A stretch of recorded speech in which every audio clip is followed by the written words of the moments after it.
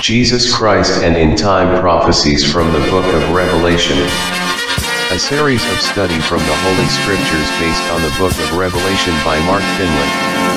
Join us as we follow the vital topics that will be presented on this study, understanding God's messages and warnings on this last days of Earth's history. Jesus Christ and in time prophecies from the book of Revelation. What does the future hold? Where can we find certainty in a world of uncertainty? The book of Revelation provides hopeful answers for today, tomorrow, and forever. Join Mark Finley, author and world-renowned speaker, on a journey into the future with Revelation's ancient discoveries. Every chapter in the book of Revelation speaks hope. It speaks courage. It enables us to look beyond today to tomorrow, beyond the things of time to eternity. Revelation also challenges us. It challenges us in the depths of our being to look at what we have known in the past and compare that to God's word in the future. There are many traditions that have slipped into the Christian church. And in this presentation, we're going to look at one of those traditions that has come into the church and find out how God, as a loving creator, is calling us back to faithfulness to his word. Let's pray and ask the Lord to open our eyes, open our ears, but most of all, open our hearts. Father in heaven, thank you for the opportunity of knowing you. Thank you for the privilege of coming to your word.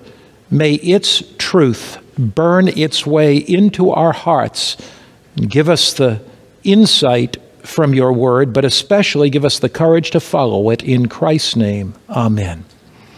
Our presentation is entitled Revelations, Eternal Sign in Earth's Last Conflict. When you look out over our world, you have really one of two decisions. Either our world has been designed by a loving creator, a God that cares for us, a God that is ever present in our world, or this world has taken place by chance. It just happened to evolve. We just happened to be some speck of cosmic dust in the universe. When the genes and chromosomes came together to form the unique biological structure of our personality, well, they just happened. You see, there are only one of two positions. Either God created us or we're here by chance. Either we are intelligently designed or some kind of grand accident. When you look, though, out over our world, God has left his fingerprints throughout the universe. It's really difficult to see in this universe randomness, chaos, and lack of design. Everything from the rising and setting of the sun, from the incoming to the outgoing tides, to the delicately designed flowers and the fantastic orderly migration of birds, everything in the universe reveals order. It reveals design. Probably that design is manifest in the heavens as much as any place else in the universe.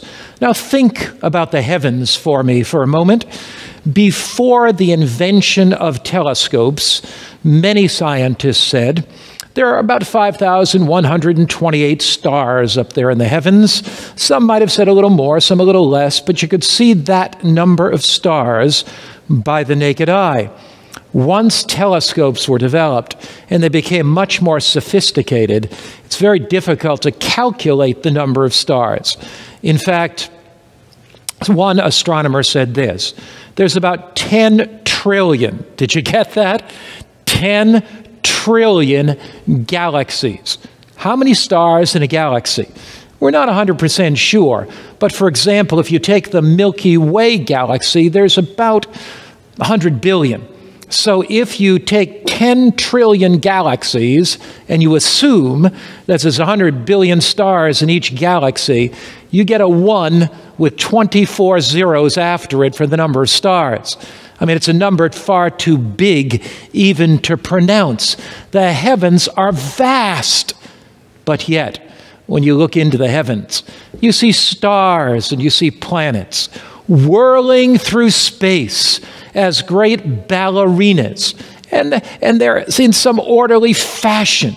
The earth revolves with the planets around the sun. The sun in its orbit, in this solar system, travels in a vast orbit. And all these galaxies and all these planets are moving. And there's some cosmic mind, some divine hand behind it all. Where there is design, there must be a designer. And where there's intelligent design, there must be an intelligent designer. The book of Revelation leads us to this all-powerful creator. Revelation chapter 4, verse 1 says, "Come up here, come up higher to the throne room of the universe, and I will show you things which must take place after this." So God invites us into the inner sanctum of the universe. He invites us into the heavens. He invites us to his throne room. What do we find there in the throne room of the universe? We find a scene of worthiness, a scene of praise, where angelic beings and beings from unfallen worlds are worshiping God. You are worthy, O Lord, to receive glory and honor and power. Why? For you created all things, and by your will they exist and were created. Why is God worthy of our worship? Why is God worthy of our praise? Why is God worthy of our deepest affection and glory and honor? The Bible says, "For you created all things." We did not evolve. We're not here by chance. We're not some cosmic accident. God created us. It says, by your will, they exist. That's all things, and were created. You and I exist by the will of God. Did you desire to be a human being? Did you say, one day, you know what, I don't think I'd like to be a cow. That wouldn't be too much fun. Don't think I'd like to be a horse out in the field. Don't think I'd like to be a lamb, frolicking and playing in the pasture. Don't think I'd like to be a mosquito that somebody swatted. Did you choose not to be a cow? Did you choose not to be a horse? Did you choose not to be a mosquito? You and I didn't choose that. We exist by the will of God.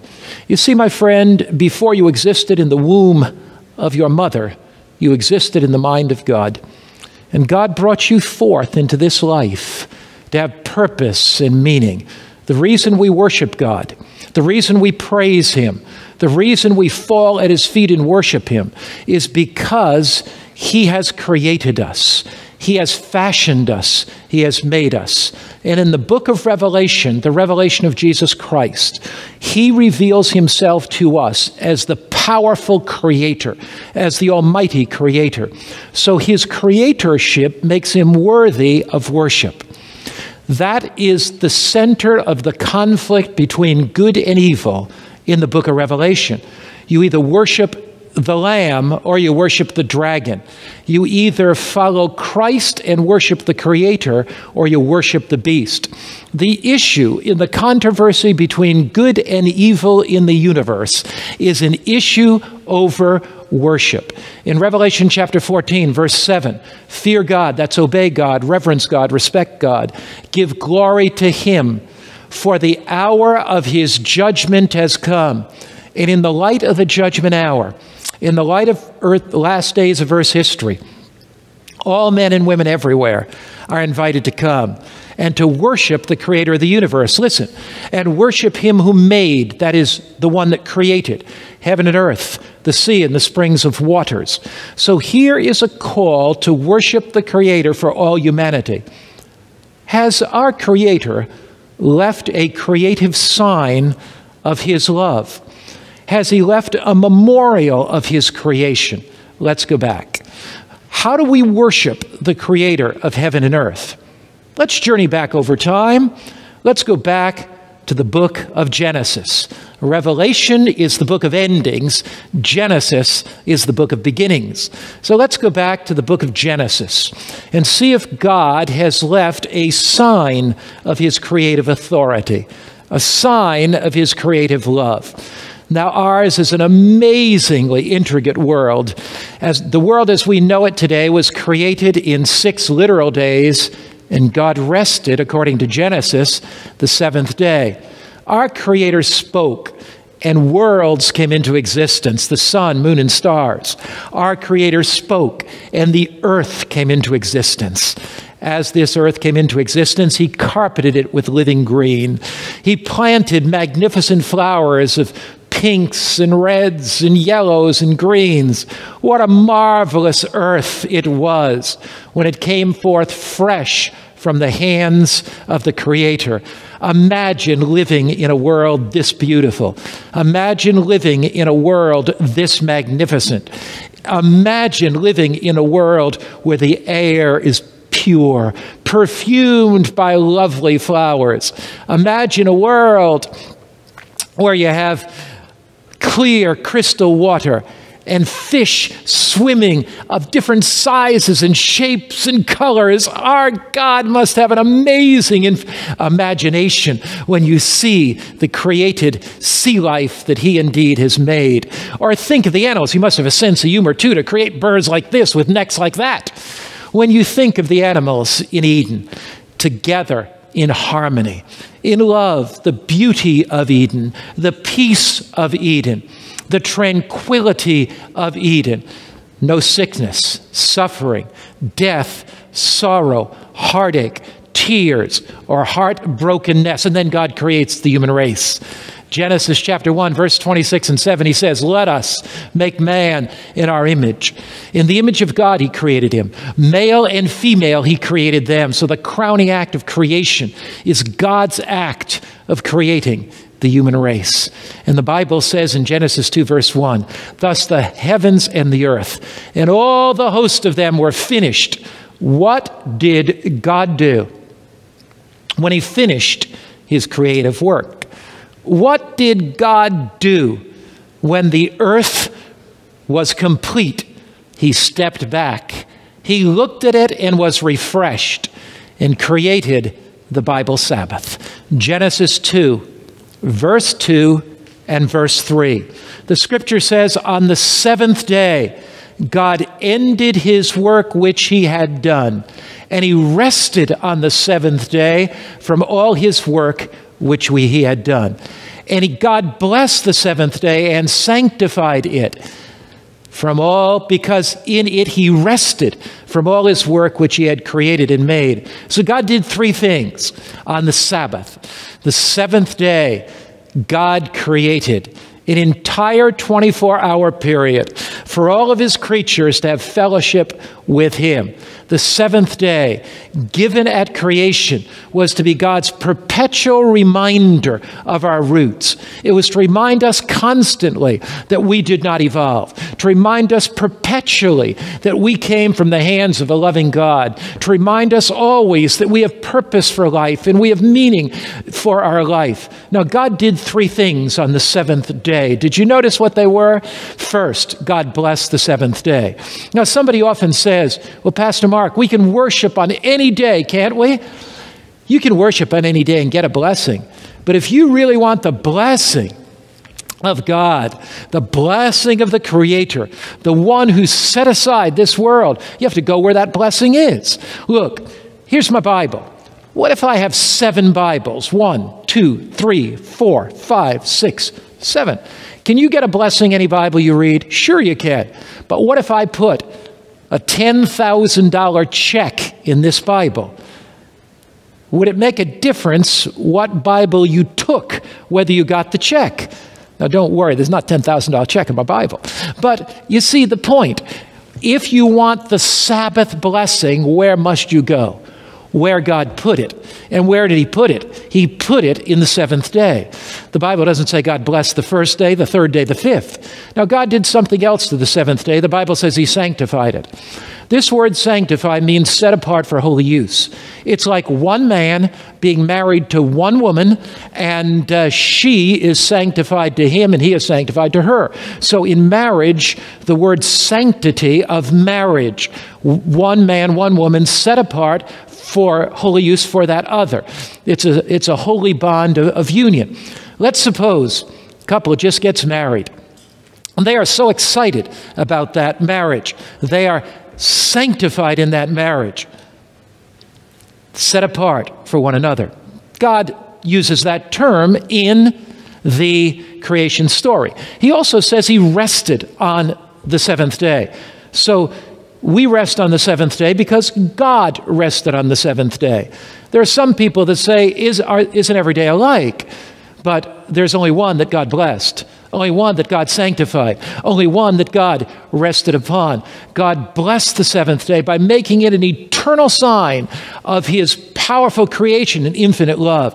So when we come to get the blessing out of the seventh day, when we come to worship on that day, it's not a Jewish Sabbath. Sabbath was set aside at creation over 2,300 years before the Jewish nation ever existed. The Jewish nation didn't come to the days of Abraham. You have Abraham, Isaac, Jacob, the 12 sons of Jacob that make up the Jewish nation. But the Sabbath was given at creation 2,300 years before there was a Jew. So we come to get the blessing that God gave us. We come because he sanctified that day, like one woman sanctified for her husband. Jesus that day wants to enter into a loving relationship with us, just like a husband and wife are in a loving relationship. By the way, what if there was a marriage that took place, husband and wife are married at the marriage altar, and then they're getting ready to go on their honeymoon, just married, the car is all decorated, he gets in, and let's suppose his wife had 6 sisters. And one of those sisters gets in and cozies up and sits next to him and says, "Let's go." He says, "What do you mean, let's go? I didn't marry you. I married your sister." And she says, 1 in 7. What difference does it make? Do you think it would make a difference? It sure does. Why? Because one woman was set aside. One woman was sanctified to that one man. You see, in the Garden of Eden, God set aside for all humanity everywhere. Adam and Eve were the parents of the human race. God set aside for all humanity everywhere the Sabbath. He blessed that day. He sanctified that day. He rested upon that day. God didn't bless or sanctify or rest on the third day, the fourth, or the first. He rested on the seventh. Then, as you look down the stream of time, you discover that in every age, both in the Old and New Testament, God's people were followers of Christ and followers, keepers of the true Bible Sabbath. We find this too before the giving of the 10 Commandments. You remember the experience where Israel wandered in the wilderness, and as they did, the manna fell from heaven. God provided food for them. Isn't our God wonderful? When we have needs, he provides for those needs. And so, you see, in the wilderness, they are wandering, and Israel is wandering there, and God rains manna down from heaven. And what does he say in Exodus 16? Now remember, the 10 Commandments don't come till Exodus 20. But before the commandments, based on the principle of creation in Genesis, Exodus 16:26, 6 days you shall gather it, that's manna. But on the 7th day, which is the Sabbath, there will be none. So even in the falling of the manna, God works a miracle. If they were to keep manna over from one day to the next, it would spoil. But they gathered it on Friday, it didn't spoil on the Sabbath. Miracle number 1. Miracle number 2, twice as much manna fell on the Friday so that they would be able to gather it and keep it over the Sabbath. Miracle number 3, none fell on the Sabbath. It was set apart. It was a blessed day, a sanctified day, and a day upon which the people rested and worshiped. Some of them, though, went out to gather manna on the 7th day, and what does God say? How long do you refuse to keep my commandments and my laws? Now, wait a minute. The law of God was not written on tables of stone until Mount Sinai. It was not written on tables of stone until God gave it to Moses there in Exodus chapter 20. But yet here, God says, how long do you refuse to keep my laws? You see, the Sabbath commandment was written in the heart and mind of Adam and Eve in the Garden of Eden. The law, thou shalt not kill, was written in their heart and mind. The law, thou shalt not steal, or the law of purity. So the law was written in their heart and mind in Genesis. They kept the Sabbath commandment. But when Israel was led into Egypt and they violated God's command there through the force of their Egyptian taskmasters, God then wrote the law on tables of stone with his own finger. Now, when God wrote the Ten Commandments on tables of stone with his own finger, he wrote it on stone so it could never be erased. He wrote it on stone so that it would never be defaced. He wrote it on stone so that it would be a perpetual, eternal reminder of his commands.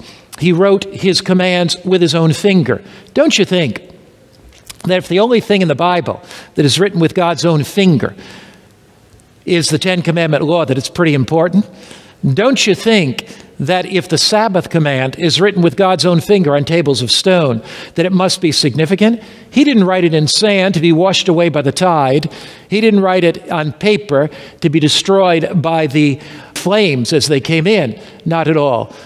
God wrote the Ten Commandments on tables of stone, not to be burned up, not to be washed away, but he wrote them on tables of stone as a perpetual reminder that they would endure forever and ever and ever. So the Ten Commandment law, God's commandments, in those commandments, God says in the fourth commandment, Exodus 20, verse 8 to 11, remember the Sabbath day to keep it holy. What's the first word in the Ten Commandment law written with the finger of God? Never to be washed away, never to be consumed, to last forever. What's that first word, everybody? What is that? Remember. Why does God say remember? Because he knew that we would be tending to forget. He knew that down through the centuries, human beings and religious leaders in the early days of church history, in an attempt to unite church and state, when the pagan tribes were coming down from the north, that those pagan tribes, and we'll study about this in our next presentation, who were sun worshipers, many of them, the Bible says that God knew that that would all take place in his far-seeing wisdom. So God said, remember, don't forget the Sabbath day. If God says remember, it must be important, right? If God writes it with his own finger on tables of stone, it must be important. Why did God say remember? Because he knew that the human race was likely to forget it. God said, 6 days you shall labor and do all your work, but the seventh day is the Sabbath of the Lord your God. In it you shall do no work. Now notice, the Bible does not say the first day, the fourth day, the sixth. It says the seventh day is the Bible Sabbath. So the Sabbath is set apart by God as the seventh day of the week. All of the celebrations, the day before my birthday or the day after my birthday, would not make that day my birthday. Somebody says, well, does it make any difference what day you worship on? There's only one day that was blessed, one day that was sanctified, one day that God rested on, that's the seventh. There's only one day God commands us to keep. He says, remember the Sabbath day. It's the seventh day of the week. All the celebrations the day before, the day after, don't make those days our birthday. And the birthday of the world is the seventh day, the day God created and fashioned and shaped as the Holy Sabbath. For in 6 days the Lord made heavens, the earth, the sea, and all that in them is. See, the Sabbath is a memorial to creation. Every week we have the birthday of the world. God rested the seventh day. Therefore the Lord blessed the Sabbath day and hallowed it. Every week, when sun sets on a Friday night and Sabbath is ushered in, you and I are invited to come and get a glimpse of eternity. You and I are invited to come into the palace of the King. We can forget about secular employment. We can forget about the noise and the din and the confusion of this world. Jesus wants to enfold us in his arms. And although we work 6 days, and although he can be present with us each day of the week, the Sabbath is especially made by Jesus to fellowship with him.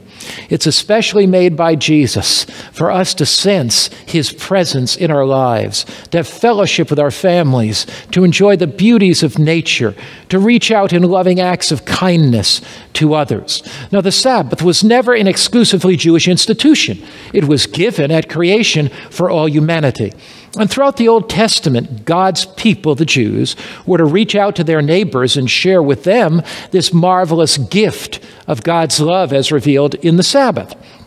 In the book of Isaiah, the scripture puts it this way. Isaiah 56, verse 6 and 7. Everyone, what does it say? Everyone. What does it say again? Everyone.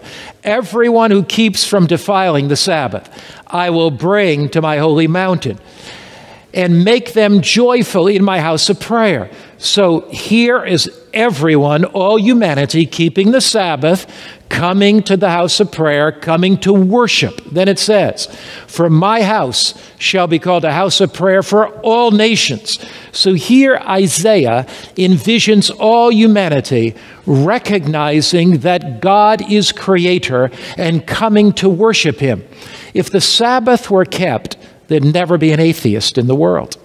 If the Sabbath were kept, we would have universal peace, because really the Sabbath is a symbol of universal brotherhood.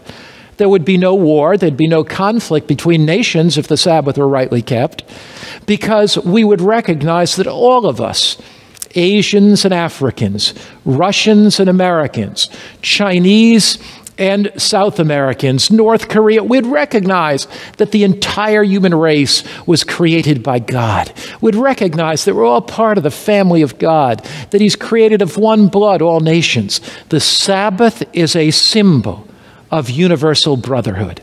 The Sabbath is a symbol of universal peace. It's a symbol of coming together and worshiping, praising God as one human family. He has set it aside in Genesis for the entire human race. He has given it to his people in the 10 Commandment law. And he said, remember the Sabbath. Which of those 10 commandments are exclusively for the Jews? Is the one that says thou shalt not kill? No. Is the one that says thou shalt not commit adultery? No. Is the one that says don't take the name of the Lord thy God in vain only for the Jews? Is the one that says don't worship idols? No. Is the Sabbath? Certainly not. The Sabbath given at creation is his sign that you and I did not evolve. It's his sign that we have worth in his sight and that he has purpose for our lives. It's the eternal symbol of universal brotherhood in Jesus Christ. Throughout the Old Testament, the Sabbath was God's everlasting sign for all of his people. That's why today he invites all humanity, east and west, north and south, to come and worship him on the Sabbath. That's why Revelation's last message is fear God and give glory to him, for the hour of his judgment is come, and worship him who made heaven and earth and sea and the fountains of waters. Revelation's last call is a call to worship the Creator. In the book of Ezekiel, God distinguishes his Sabbath from all other days. Moreover, I also gave them my Sabbaths to be a sign between them and me. You see, the heathens were worshiping the sun god. The Egyptians worshipped Amun-Ra. The Babylonians worshipped Bel-Marduk. The Persians worshipped, they were Mithraists. And the Romans worshipped the goddess of Eternus Verity. So they were all sun gods. And as a contradistinction to that, in opposition to that, Jesus said, I've given my Sabbath as a sign that they are my people. So the Sabbath is a sign. It's interesting, the Hebrew word Shabbath, Sh comes from an old Persian word called Sair, means aged or eternal. Abba is father. Shabbath, Beth is sign of. So the word Shabbath means the sign of the aged, eternal, everlasting Father. So the Sabbath is the sign of God down through the centuries. Why did he give it? That they might know that I am the Lord that sanctifies them. See, the Sabbath is a sign that God created us. It's a sign that Christ redeemed us. We rest in his love and care every Sabbath. But it's a sign also that he has the power of creation to sanctify us. The Sabbath is a sign that just as God created the world, he wants to recreate our hearts. Just like he brought light out of darkness, he wants to bring light out of the darkness of our soul. Just like he brought flowers to perfume the air, so he wants to bring beauty out of our lives. So the Sabbath is a sign that God created us. We rest in Christ, not in our own works. It's a sign that he redeemed us, and it's a sign that he's the all-powerful creator, given by God to Adam and Eve in the Garden of Eden, written on tables of stone with God's own very finger, never to be changed or effaced. What about the New Testament? What does the New Testament say about the Bible Sabbath? Wouldn't you say that Jesus is a positive example? Wouldn't you say that Christ is one who indeed is worthy of following? When you die, your will and testament is settled. So you look to a person's life and you say, what legacy did they leave? What's the will and testament of their life? When you come to Jesus, the Bible says in Luke 4, verse 16, so he came to Nazareth, where he had been brought up. And as his custom was, now don't miss that, as what? His custom was, he went into the synagogue on the Sabbath day and stood up to read. So Jesus had a custom. What was Jesus' custom? Every Sabbath going to worship. Somebody says, but wait, he was a Jew. Yes. But is there any record in Christ's life alone of him worshiping on any other day beside the Sabbath? There is none. And the Bible says, 1 John chapter 2, 6-8, those that follow him ought to walk in his steps. So we walk in the very footsteps of Christ. We follow him to worship each Sabbath. Jesus said in Mark chapter 2, verse 27, the Sabbath was made for who? Man. Not man for the Sabbath. In other words, the Sabbath was made for all humanity, not made only for the Jew, not made exclusively for the Jew, but it was made for all humanity everywhere. See, the Sabbath is a sign that we worship him exclusively and that we love him supremely. The Sabbath is the sign we acknowledge him as our creator, and we also trust in his salvation as our Lord, both to share with us the grace that redeems us from the guilt of sin and the grace that redeems us from the grip of sin, the grace that redeems us from the penalty of a broken law, and the grace that redeems us from the power of a broken law. We rest on the Sabbath in his love, his care, believing in his power to transform our lives. Even in death, Christ kept the Sabbath. You remember he died on a Friday, went into the tomb, and the woman, his closest followers, would not even have embalmed his body on the Sabbath. So certainly the Sabbath couldn't have been nailed to the cross because Jesus kept it in death and he kept it in life. He says to you and me, John chapter 14, verse 15, if you love me, if you do what, everybody? If you do what?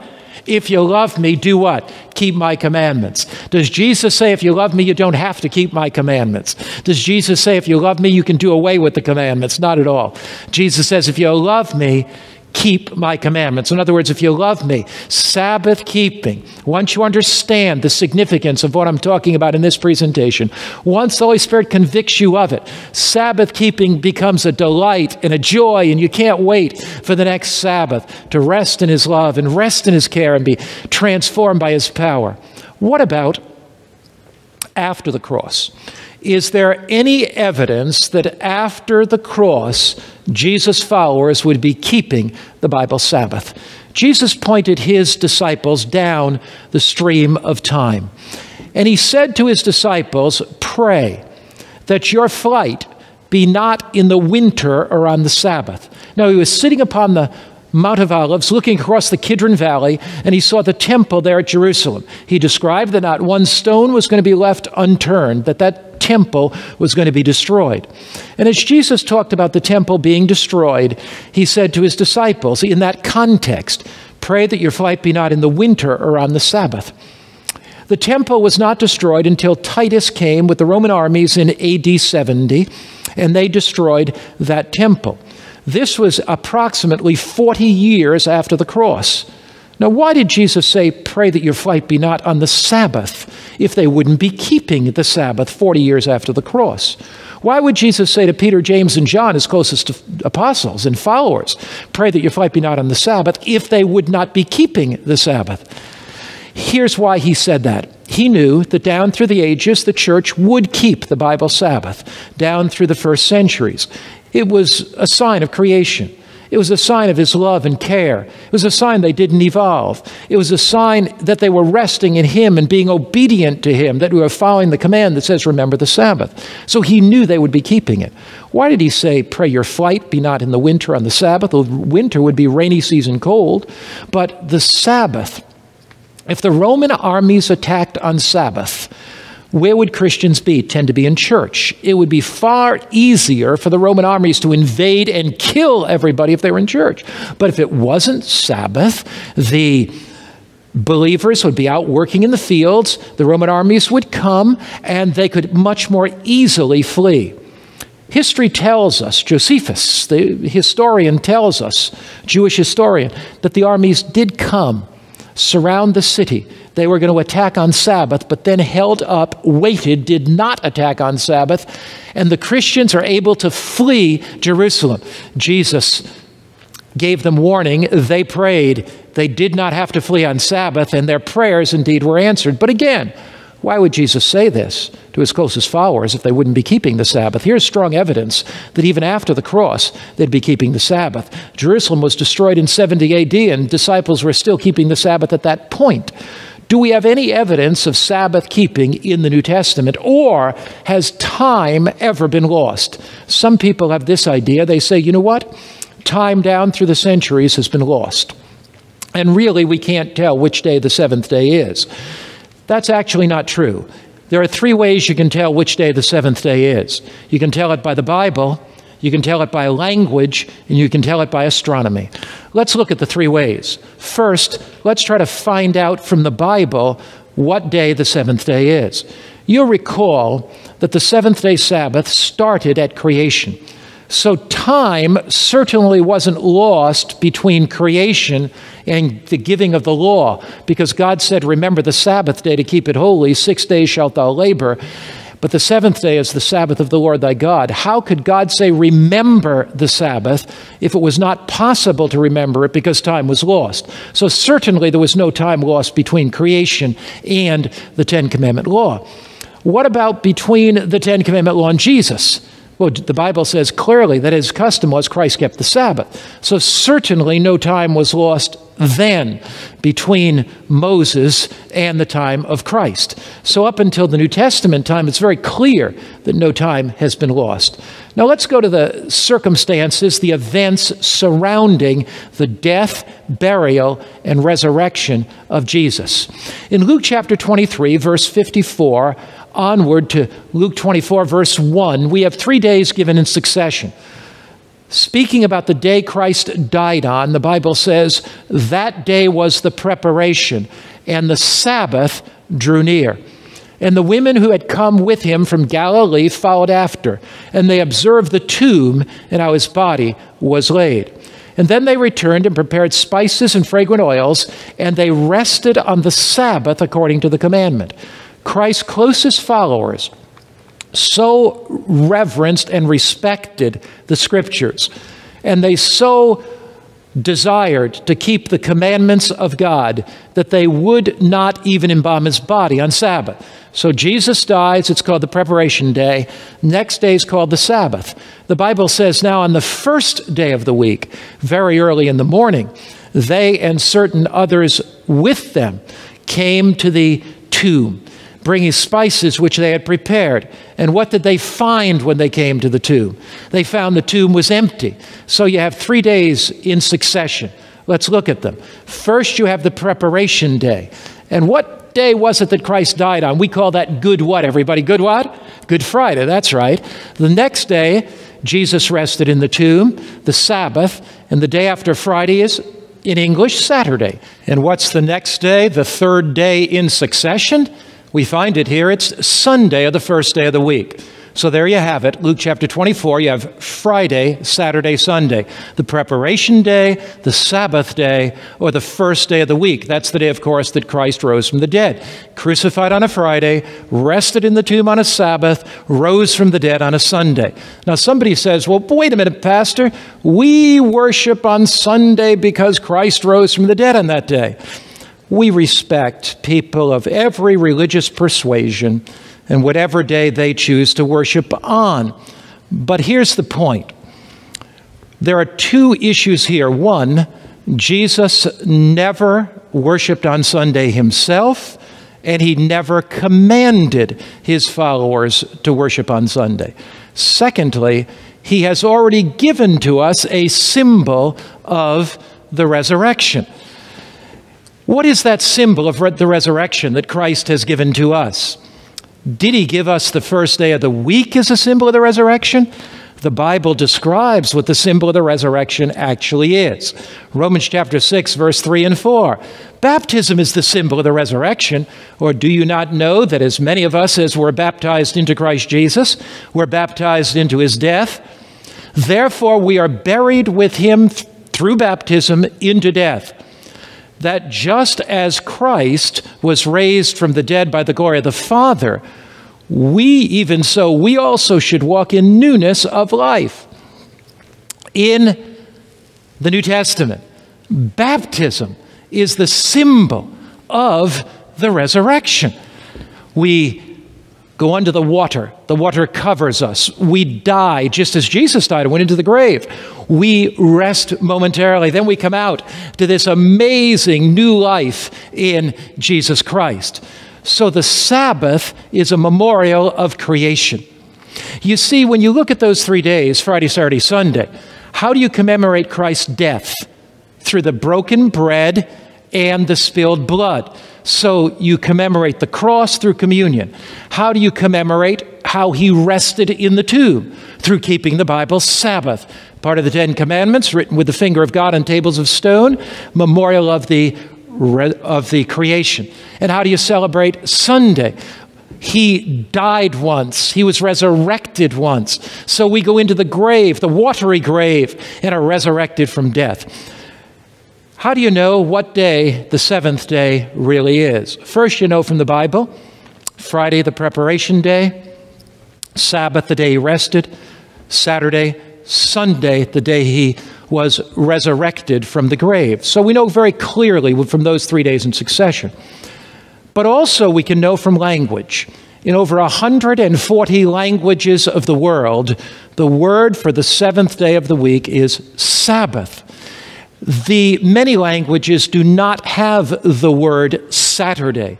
Rather, they use the word Sabbath. Greek, it's Sabbaton, it means Sabbath. Spanish, it's Sabado, meaning Sabbath. Portuguese, it's Sabado, meaning Sabbath. Go down to even Russian, Sabbata, meaning Sabbath. Go down to Arabic, the last one, As-Sabbat, meaning Sabbath. In 140 languages in the world, the day that you and I call Saturday is not called Saturday at all. It's called the Sabbath.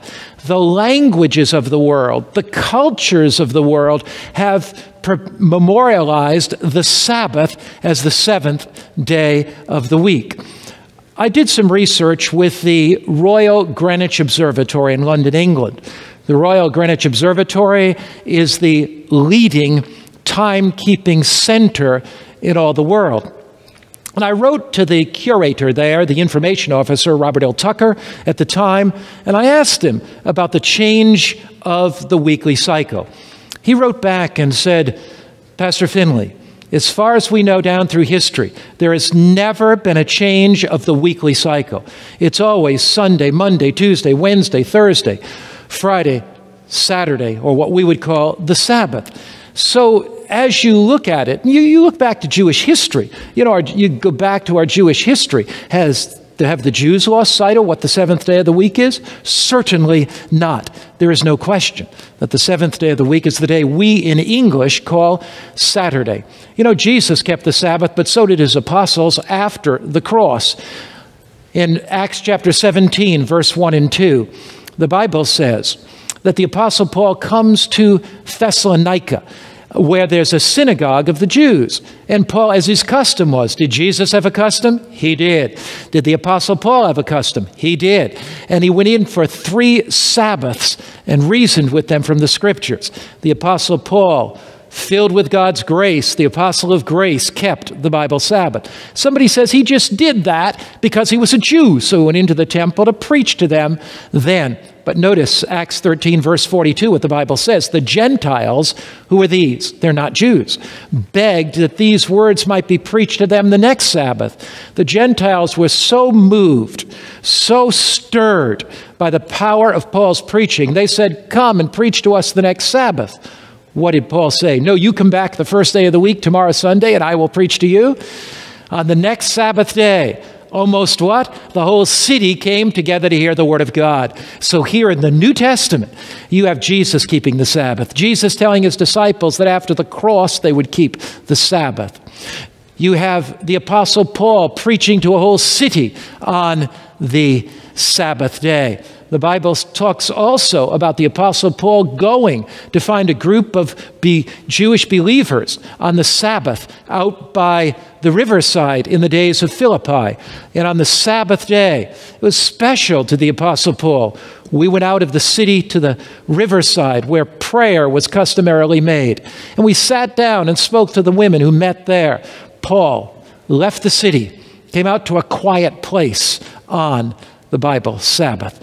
The revelation of Jesus Christ calls us back to true worship. It calls us back to worshiping the Creator. John puts it this way in Revelation 1, verse 10. I was in the Spirit on the Lord's day. Somebody says, well, Pastor Mark, there it is. There's the Lord's day. John was keeping the Lord's day. Does this text tell us what day the Lord's day is? It simply tells us the Lord has a day. Some people say it doesn't make any difference what day you keep. This passage tells us that John had his prophetic vision of the book of Revelation that talks about the Creator and the conflict between worshiping the Creator and worshiping the beast on the Lord's day. What day is the Lord's day? Let's ask Jesus. Jesus, what day is your day? Matthew 12, verse 8. For the Son of Man is Lord even of the Sabbath. Mark 2, verse 28. Therefore, the Son of Man is also Lord of the Sabbath. Luke 6, verse 5. The Son of Man is Lord also of the Sabbath. Why do you think there's something in the Bible more than once? Why do you think it might be there the 3 times? You know, the Father, the Son, and the Holy Spirit want to reveal divine truth. And often God has something there more than once. So if you miss it in one place, you pick it up in another place. If you miss it in Matthew, you pick it up in Mark. If you miss it in Mark, you pick it up in Luke. And here the Bible says the Son of Man is Lord of the Sabbath. In other words, the Sabbath of the Creator God in Genesis is the Lord's day of Revelation. The Lord's day indeed is the Sabbath, and the Sabbath is the Lord's day. So here is a call to all humanity everywhere to get back to keeping the true Bible Sabbath in an age of evolution. Revelation calls us back to keeping the commandments of God, including the Bible Sabbath. Revelation 14, verse 12. Here is the patience of the saints. Here are those that keep the commandments of God in the faith of Jesus Christ. In the last days of Earth's history, Revelation calls all humanity everywhere to keep the commandments of God. In the last days of Earth's history, Revelation gives us an earnest appeal to worship the Creator.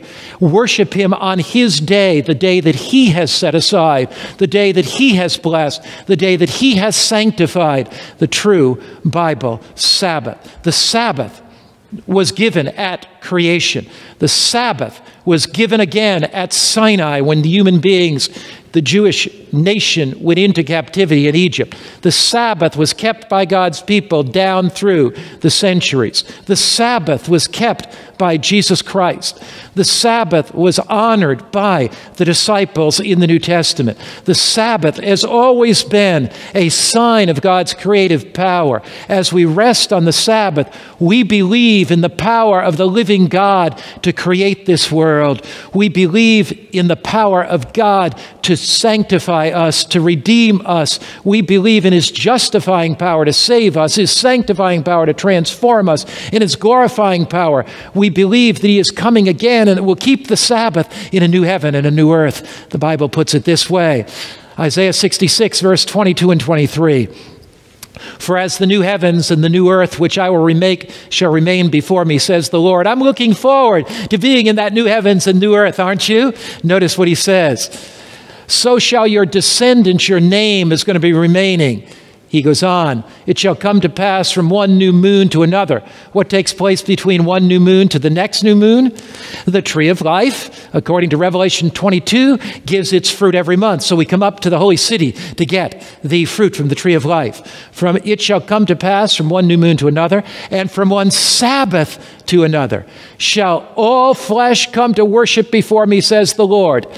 If God gave the Sabbath in Genesis, if He blessed it, sanctified it, and hallowed it, if He wrote it with His own finger on tables of stone, if the Sabbath was the sign between God and His people down through the ages, if Jesus kept the Sabbath, if the disciples kept the Sabbath, if God has a Lord's Day in the book of Revelation, and if the Son of Man is Lord of the Sabbath, and if one day we're going to keep the Sabbath in heaven through all eternity to come to worship and praise Jesus, you think He wants us to start keeping it now? Wherever you are, my friend, Jesus is inviting you to make that decision. He's inviting you to enter into His palace in time. He's inviting you to experience the rest that only He can give, the peace that only He can give. You can be free from anxiety. You can be free from the worry and tension of this world. Every Sabbath, you can rest in the loving arms of your Creator. Jesus is inviting all humanity to come as brothers and sisters, put down the weapons of war, put down conflict and strife, put down the tension between nations. He's inviting them to come on the Sabbath as a symbol of universal brotherhood. He's inviting you to rest on the Sabbath. Rest in His love and care. Rest from that guilt and that shame. He's inviting us on Sabbath to know that He can change our hearts, that the one that created us can recreate us. And this Christ is inviting us to look to that new heavens and the new earth where He will recreate the Garden of Eden again. It was a secret baptism in a Hindu country. I met her. She didn't come from a Hindu background. She came from a Buddhist background. She was Chinese and had come to that particular country. And there in that country, this Chinese businesswoman began looking for truth. There was something missing in her life, something that she longed for. She began to read the Bible, and she found Jesus. She found the one that could give her peace, the one that could give her joy, the one that could give her meaning. But as she studied the Bible, she found there in Scripture in Genesis that God had blessed the Sabbath, that God had sanctified it, that God had rested upon the Sabbath. She found in the Ten Commandment law, remember the Sabbath day to keep it holy.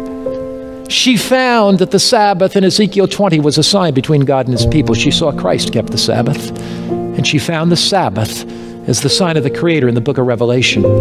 She didn't know anybody in the world that kept the Sabbath. She didn't think anybody did. And she said, I'm going to begin to keep the Sabbath. I have to trust Jesus. She said, it's so sweet to trust Jesus. One day she was walking down the street, saw a sign for the Adventist church, Seventh-day Adventist. She said, these must be Sabbath keepers. And she came in and found fellowship with God's believing people because she had the confidence and the faith and the courage to trust in Jesus. Why don't you make that decision to trust Jesus as Tim sings?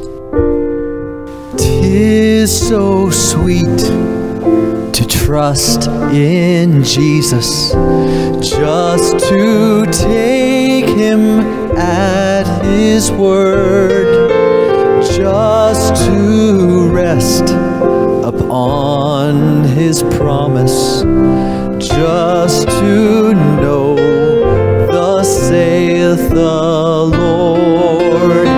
Jesus, Jesus, how I trust him, how I've proved him o'er and o'er. Jesus, Jesus, precious Jesus, oh, for grace to trust him more.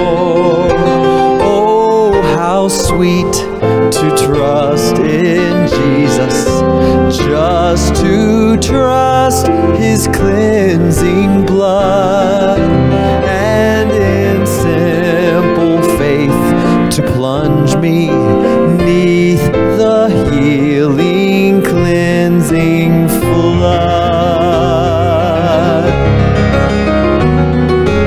Yes, 'tis sweet to trust in Jesus, just from sin and self to cease, just from Jesus simply taking life and rest and joy and peace.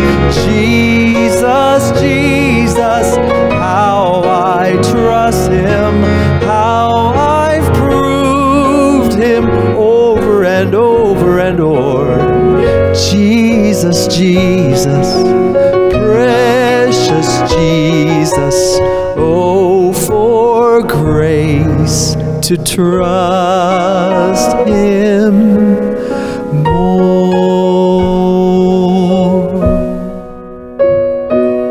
Jesus is inviting you to step out from tradition, to step out from popular convention, to trust him. Have you sensed God working in your life? It's no accident that you've turned into this telecast tonight, this afternoon, this morning. It's no accident that God has led you here. The Spirit of God has brought you to this telecast at this moment. Maybe the Sabbath is new to you, but you see the evidence in the Bible that God created this world in 6 days and rested the seventh, that his people down through the ages have kept the Bible Sabbath written with his finger on tables of stone. You see that Jesus kept the Sabbath, and that Revelation is calling all humanity back to worshiping the Creator. You see, it's more than a matter of days. It's a matter of trusting Jesus. It's more than a matter of when you worship. It's really a matter of who you worship. Will you fully, completely trust Jesus and worship your Creator? Let's pray together. Father in heaven, we sense the moving of the Spirit of God on our hearts. For some of us, this is new, but we thank you that we can trust you, that we can rest in your love and care. We thank you that you'll give us the strength and power to follow you now and forever. In Jesus' name, amen. I look forward to having you with us in our continued series on Revelation's ancient discoveries.